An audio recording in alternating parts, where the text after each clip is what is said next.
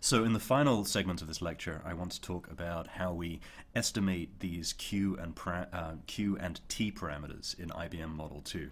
And in particular, we're going to focus on something called the EM algorithm for estimation of parameters in these models. So here is a definition of the parameter estimation problem. As input to the parameter estimation algorithm, we assume a set of sentence pairs.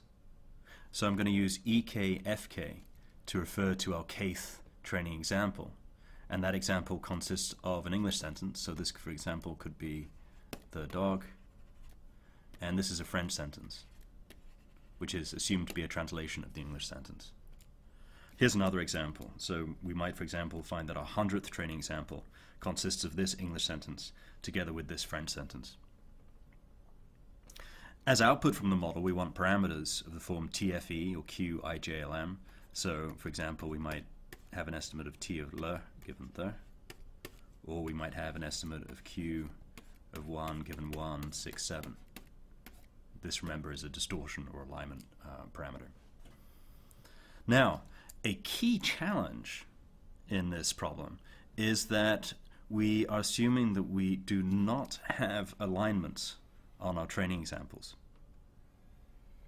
Okay, so in an ideal situation, somebody would have annotated these alignments. So these alignments would have been present in our training examples. But that's really a unrealistic assumption. It's an extremely laborious task to annotate these alignments. And, typical training set sizes can easily be, in the order of hundreds of thousands of sentences. We might have 500,000 sentences of training data, and it's just too much to expect humans to annotate all of these alignments on all of our training examples, or really for any significant subset of our training examples. So that's going to be the key challenge, and that is going to mean that we need to use something called the EM algorithm, which is really a rather remarkable algorithm. This can be used for estimation in this kind of scenario where part of the data is hidden or missing. These alignments are unobserved.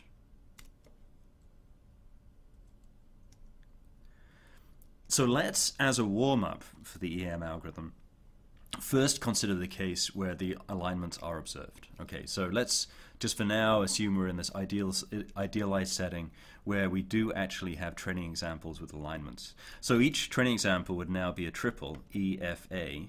For example, this might be our 100th training example, specifying an English sentence, a French sentence, and an alignment between these two sentences. So this particular alignment would say that the first word in French is aligned to word 2, second word is aligned to word 3, and so on and so on. Okay.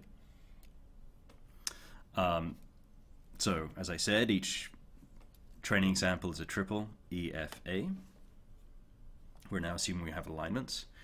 So in this case, deriving maximum likelihood parameter estimates is basically trivial, and it looks very much like the other parameter estimates we've seen earlier in this course. The ML estimates are just ratios of counts taken from our training data. So, for example, if I want to estimate the probability of le given there, I just set this as the ratio of two terms.